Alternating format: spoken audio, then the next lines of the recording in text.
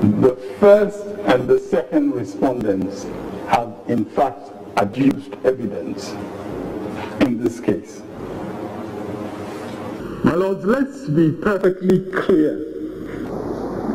Let's be perfectly clear what we are seeing here, what we are dealing with here before our very eyes.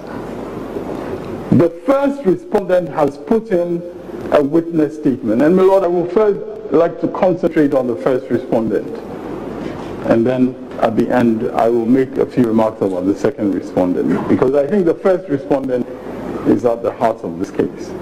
Our agenda tonight is to tell you what happened in court and what each of the lawyers are talking about. We have already discussed legitimacy. Just let me run through it again, that this whole concept of where we are in the election petition has become longer. This particular issue has become longer because it is a contest within the context of political legitimacy. Well, within the context of legitimacy itself. And legitimacy has basically three strands. It has legal legitimacy, political legitimacy, and popular legitimacy. I've said already that legitimacy is a concept in political science. But what happens with these major constitutional law cases is that when we put it out on television, like we have done now and like we did in the last election petition, and like in fact we should do in every election petition, what you do is that you have expanded the question of legitimacy. What you have done is that you are pitching legal legitimacy against political legitimacy and against popular legitimacy. The only one that matters, which is of real consequence, however, is the legal legitimacy. That's what the judges are going to say. What the lawyers are urging on the courts within the context of legal legitimacy is what the judges are going to rule on. But when you put an election petition on television, then the court of public opinion also has a say. Inconsequential say, we have to emphasize that the court of public opinion says inconsequential because the ruling and the judgment is not going to be delivered by the court of public opinion. But the court of public opinion will make analysis, they will make inferences, and they'll take decisions in the court of public opinion because they are watching on television. Day in, day out, cases go on in court and we just see it reported in the graphic or reported on City Online or Ghana Web or that kind of thing. We don't get to know the nitty-gritty, so we just read what has happened and we know what the ruling of the court is. In circumstances such as this, where there's a high public interest in the matter of an important constitutional issue, you put it on television, then you invite the court of public opinion inadvertently to have a say. That say is inconsequential. What the judges say is the most important thing. So we were running you through the constitutional process. Article 64 allows Ghanaians to challenge the validity of elections. And that has happened in 2013, it's happening now. The Supreme Court has designed rules by which these elections will be challenged. And they call it rules of court, and sometimes it's in CIs. Under this particular election 2020 rules, the petitioner allowed by the court is that candidate who is claiming that he should have won the election. That person who is claiming that he should have won the election. So if I'm not claiming that I should have won the election, I'm not qualified to be a petitioner. The petitioner is the one who is saying that I should have been the winner or there was something fundamentally wrong with the election. Both of them. So within the context of the rules right now, Ikea Donko will not qualify as an election petitioner because she didn't say she was winning the election. She's not saying anything about winning the election. Okay, some lawyers disagree with that, but that's the rule right now. The petitioner is expected to file a petition. So when he files the petition, he is expected to then give further statements as a witness himself or tell the court that other people are going to be witnesses for him. At the beginning, we were wondering whether the petitioner must automatically be a witness in the matter. The rules told us that the petitioner not necessarily be a witness. So President John Dramani Mahama, the former president, and the candidate of the National Democratic Congress in election 2020 filed the petition. He filed a petition and he indicated that he had concerns about the conduct of the Electoral Commission. Now, the rules of the petition are such that when you petition successfully, the court allows you to sue the Electoral Commission as the first respondent. The Electoral Commission, being the most important player in all of these matters, is sued as the first respondent. Very, very important. Then you sue the winning candidates, the person who was declared as winner, as the second respondent. very, very important as well. Okay, so respondent number 1 is the Electoral Commission. Respondent number 2 is the winner of the election. In this case, President Nana Addo Dankwa Akufo-Addo. Now, President Mahama then filed a petition, and there were conversations about whether or not, having filed the petition, he will issue a witness statement, and then he will have to mount the witness box and take questions. It didn't happen. President Mahama filed a petition. He indicated that he was going to call 5 witnesses. And then the petition was responded to by first respondent and second respondent. Okay. Now, after that, the court goes in to settle the issues. So the court asks itself, what are the issues that we are going to settle in this matter? So the petitioners will bring their issues, respondents will bring their issues, they will look at it, and one day the court will come and announce that, having looked at everything, what is most important to us are these issues. And everything that will happen in the courts, therefore, must connect. It's a signal. When the issues are published, delivered, it's a signal to both lawyers on both sides, I should say, that whatever you say, whatever you do, whatever input you make into this case, be mindful that you have to be answering one of these questions in your favor.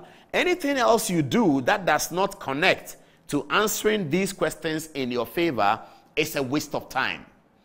Anything that you plan to do, but you find that you don't need to do it so that these questions are answered in your favor, it's a good decision. So be careful about the things you do in the case, the things you say, the things you write, the questions you ask, the witnesses you put up, or in this context, the witnesses you don't put up. All of that must be geared towards answering these 5 important questions that the court has outlined as the issues for the decision of the court in this election petition. Therefore, the question we ask ourselves is that, what are the issues that were determined to be the critical issues of this election petition? I'll show you those issues in a minute, right here. So these are the issues that the court isolated as the big issues for this decision. Okay, so by court, it says, we accordingly set down the following issues for determination by this petition. Issue number 1, whether or not the petition discloses any reasonable cause of action. Now, that's very important. So, cause of action is whether you have power to come to court. Cause of action is that whether there's something for which reason you are in court. So, if this issue is answered in a negative by the courts, the 7 judges answer this in a negative, it just means that they are saying that, look, all what John Dramani Mahama was saying, it discloses no cause of action. Cause of action. What is the point? Why are you in court? Do you have a reasonable matter for the court to even listen to? Is there something that you are saying that raises fundamental questions as to the contradictions of the Constitution, violations that occurred, major things that we should look at all? That is why they asked Rojo Metululu some questions. That's why they asked Johnson Asidu some questions. All of those questions are directed to bring out the point that, number 1, Mr. Johnson Asidu Ketia, Mr. Pesa White, Mr. Rojo Metulunu, everything you are saying does not disclose any cause of action. That's what the respondent lawyers are hoping that they have done. What the petitioners' lawyers are hoping that they have done is that they have told the court certain things, raised important issues to show that they have disclosed a reasonable cause of action. So what's the second issue? Issue number 2, whether or not, based on the data contained in the declaration of the first respondent and the second respondent as president-elect, that no candidate obtained more than 50% of the valid votes cast as required by Article 63 of the 1992 Constitution. This is also very important. Issue number 2, they are going to ask whether or not the information that the Electoral Commission obtained from the over 38,000 polling stations on voting day, putting all the information together and putting all the information from the regional coalition centers together and outlining everything that happened in the 275 constituencies, that whether or not in all of that data, the respondents, the first respondent and the second respondent, the declaration of the first respondent, that the second respondent had won the election by 50% plus 1, whether that is justified.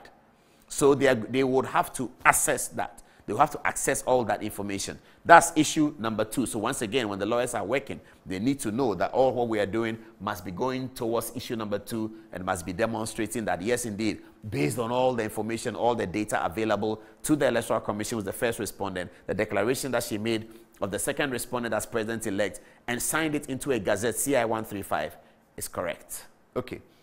Now, number 3, whether or not the second respondent still met Article 63 of the 1992 Constitution threshold by the exclusion or inclusion of the Techiman South constituency presidential election results. Now, this issue is also to be sorted out by the courts. They're going to say that, okay, this Techiman South issue, the court is going to look at it. Whether or not, if you take Techiman South out or if you add it, whatever you do with Techiman South, does Nana Akufo-Addo actually win the election by 50% plus 1, which is the constitutional threshold that he needs to get to before he is declared the president? I mean that. Last but one, issue number 4, whether or not the declaration by the first respondent dated the 9th of December 2020 of the results of the presidential election conducted on the 7th of December 2020 was in violation of Article 63. So number 4 is that the declaration that was made on the 9th of December, whether that declaration was made in violation of the Constitution, because this is a major issue that has been alleged by the plaintiffs, so that everything that the plaintiffs are doing must come into this one. So you will notice that issue number 2 has to do with the Electoral Commission. Issue number 3, whether or not the respondents met, it has to do with the Electoral Commission. Issue number 4, whether or not the declaration has to do with the Electoral Commission. A lot of it has to do with the Electoral Commission. And you remember that Nana Akufo-Addo, in his response, mentioned that 30 paragraphs of the 35 paragraphs of the petitioner's statement is spent on complaining about the Electoral Commission. Last one, whether or not the alleged vote pardon and other errors complained of by the petitioner affected the outcome of the presidential election results 2020. So, yes, this is the last one. Whether or not the votes pardon, and that has been discussed in some detail. So these are the matters, all of which have been, all of which the court is going to look at, in looking at the evidence before them and everything that the lawyers have said, whether or not all of these issues have been answered. And depending on how the court answers these issues, they are going to make a ruling one way or the other. So keep this in mind. This is what the court is interested in. The court is not interested in anything outside these 5 issues set out for determination. Now the case goes on. Let's go back and understand what happened today.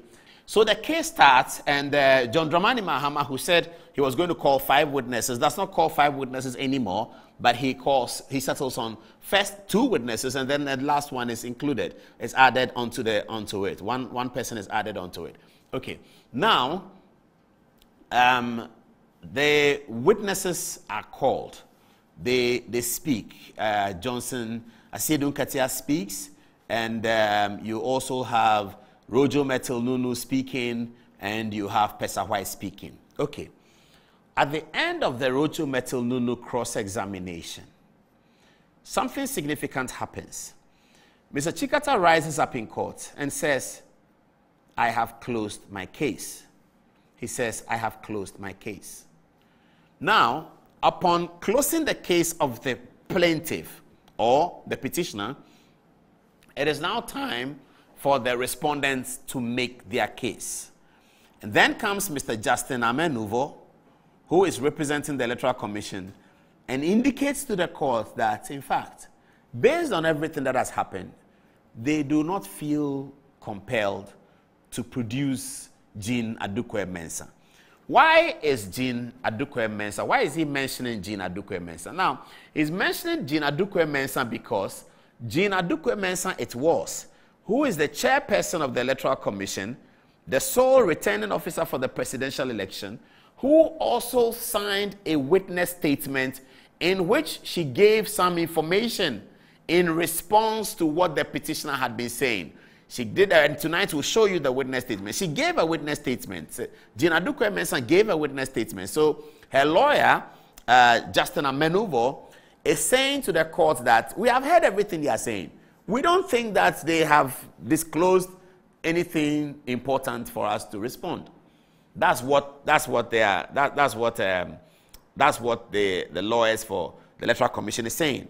That we have heard everything Mr. Chikata is saying. So I'm now telling you the 2 sides that ended today, the 2 arguments that ended today. Argument number 1, It's Electoral Commission, that's the respondent. Respondent number 1 and respondent number 2 on the same side. I'm giving you their side. They are saying that we have heard everything. We have heard Pesa White, we have heard Johnson Asiedun Katia, we have heard Rojo Metilunu, and given the issues that have been laid out by the court, everything they've said, they have not made any case. They have said nothing. We don't think that we should even confront anything. With what they have said, if the judges should rule, these lawyers of the respondents are confident that based on what has happened in the court so far, there's no need for them to add anything. The ruling will be in their favor. That is to say, the petition will be dismissed and the court will rule that Nana Addo Dankwa Akufo-Addo was validly elected. They are confident about that. So the case they are urging upon the court is, look, at this stage, we don't want to talk. We don't have anything to say. We have nothing useful to add. There is something called a submission of no case, which is, in both criminal and civil trial, I have to say, where the prosecution or the plaintiff finishes their case, and you, the other side, believe that they have made no case, you submit that to the court, that you submit a motion, an application, and say that what they have done, they have said nothing. They have not made any case. They have not been successful in making any case. How do you come to that conclusion? You come to that conclusion by looking at the issues that has been set out by the court. Once you look at the issue that has been set out by the court, and you know what they have said, you know they've made no case. So let me give you an example. So Mr. A goes to court and says that Mr. B has stolen my car. Okay. So Mr. A goes to court and says, Mr. B has stolen my car. So the court says, okay, let's hear you. He says, okay, Mr. B has stolen my Mercedes-Benz color red. And number GR686913 is my car and Mr. B has stolen it. So he calls evidence of his driver. When were you driving the car? And he says, I was driving it on this day. And what happened? And Mr. B brought macho men and they took the car from me and they went to park the car in his house in Adabraka. And that is a stolen item. I've reported to the Adabraka police. They bring Adabraka police as witnesses. So Adabraka police is your witness number 2, your Pesa White or somebody like that. He comes and says, okay, it is true. This report was made. We are still investigating. And then cross-examination. Adabraka police are asked, you are still in investigation. Have you finished the investigations? They said, no. Have you spoken to Mr. B about it? They said, no, we haven't found him. And then Mr. B's lawyer says, my lord, there will be no further questions. Okay. Then he comes and they talk and they finish and they say, okay, Mr. B, now open your case. Then he says that I am going to make a submission of no case because throughout this process, this car they are talking about, they have not been able to produce the documents of the car. They have not been able to produce the documents covering the car that indicates that the car is for them. So they have not been able to disclose a cause of action before the court. And therefore, the car that they complain of, they have not been able to show ownership of the car. Because before you can say, plead theft against you, you must show that the item is owned by you, the chattel, whatever is owned by you. So the other side lawyer says that no, they have not even been able to demonstrate that the car belongs to them. So I have nothing to show. In the circumstances, the court may accept the submission of no case and say, Mr. A, you have not been able to show anything. You're out of court. Get out. Your car has not been stolen. We don't even know whether you have a car. We don't know whether the car you describe is your own car because you didn't bring documents. So first of all, when you say your car is stolen, you have to show the documents and you have to show that this car belongs to me. It was registered in my name. It is my bona fide property. If you can't show that, then you also will not be able to convince a court that that car has been stolen. So that's just an example. So when people go to court, they always are able to do this submission of no case, etc. So what the people, the respondents' lawyers are saying is that after listening to everything, looking at the 5 issues set out by the court, no, we don't think that we need to talk. However, the small matter in there is that Jean Mensa, the chairperson of the Electoral Commission, has issued a witness statement. She has. We'll show it to you in a minute. She has issued a witness statement where she says a few things. So the question then is, what do we do with that witness statement? And the lawyer for the Electoral Commission is saying, quoting the rules of court, that you can treat it as hearsay. You can treat it as anything you want. It should not form part of the evidence of the court because we do not intend to put her up in the witness box. Second respondent, Peter McMahon, for them, Nana Akufo-Addo, has also issued a witness statement. They also say that based on everything these people have said, they have not discharged their obligation to the court. They have not said anything. So, even though we have issued a witness statement, we will not present Peter McMenu before the court. What then are the questions? So then comes the petitioner's lawyers. Mr. Chikata is arguing forcefully and trying to urge upon the court that these arguments that the opponents are making are not correct.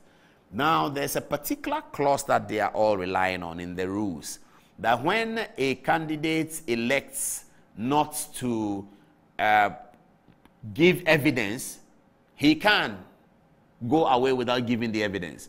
The critical question that the court is going to answer is, by reason of publishing a witness statement, has Jean Mensa elected to give evidence or not? In the view of Mr. Chikata, by giving the witness statements, Jean Mensa has elected to give evidence. It is therefore not available to her to access that rule in the law that a party may elect not to give evidence, because by presenting the witness statement, she has already given evidence. Therefore, it follows that she must mount the witness box and give her evidence in chief and be cross-examined. That's the case that Mr. Chikata is making before the court. You have to decide which is which. The court will give the most consequential, important decision on Thursday. So I'm hoping that you get it at this stage. That's what Mr. Chikata is saying. Now, the question was therefore asked of Mr. Chikata. When a person issues a witness statement and he says, I don't want to speak, can you compel the person to speak? Can the court compel the person to speak? That's a question that the judges were asking Mr. Chikata. Some of the questions they asked him. And he said that, given the whole circumstance of the matter, and given the important role of the Electoral Commissioner, the chairperson, it should not avail to her for her to say that even though I have issued a witness statement, I don't want to mount the witness box. The rhetorical question he's asking is that if she did not want to mount the witness box, should she have issued a witness statement? That's the question he's asking. So let's come back to our legitimacy quotient then. So legal legitimacy. All the lawyers agree that at any point in time, anybody who puts a witness statement can decide that he's not participating. All the lawyers agree. In fact, some people even say that if that were so, the petitioner should have, John Mahama should have been in there if that were so, because he did the petition and he withdraws, says, I don't want to speak. He should have been the one speaking. So if you cannot compel the petitioner who initiated all of these matters to speak, then those lawyers are saying that you should not be able to compel Jean Mensa to speak. The other argument which the court is going to consider is that given the seriousness of the matter, and given the role of the Electoral Commissioner, given the historical basis of the first petition, where everyone saw Afarijan in the witness box, and given that Jean Mensa is so important to everything that has happened, should she be allowed not to speak?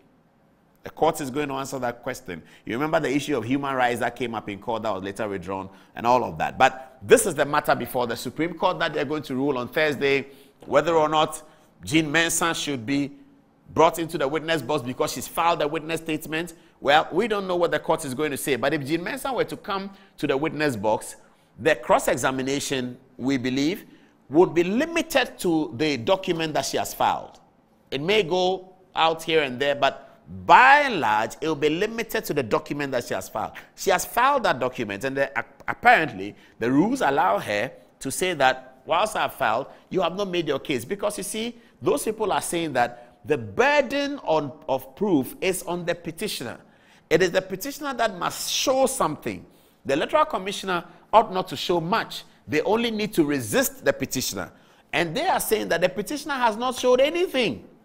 What the petitioner is saying, they don't have their own results. They don't know what they got. They don't know what John Mahama got. They don't know what Akufo-Addo got. All they know is that Akufo-Addo didn't win 50% plus one. Why do they say that? They say it is based on what Jean Mensa said. Jean Mensa said, no, what I said gives Akufo-Addo 50% plus one. If you do all the calculation, it gives Akufo-Addo 50% plus one. So really, you can't rely on what I said, because what I truly said is that Akufo-Addo won the election, and by the calculation he did.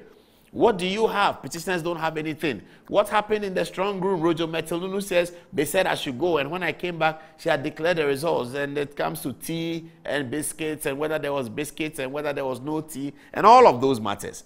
The respondents are saying that given everything that has happened, there has been absolutely no demonstration and a disclosure of a course of action that should warrant them to bring Jean Mensa into the box.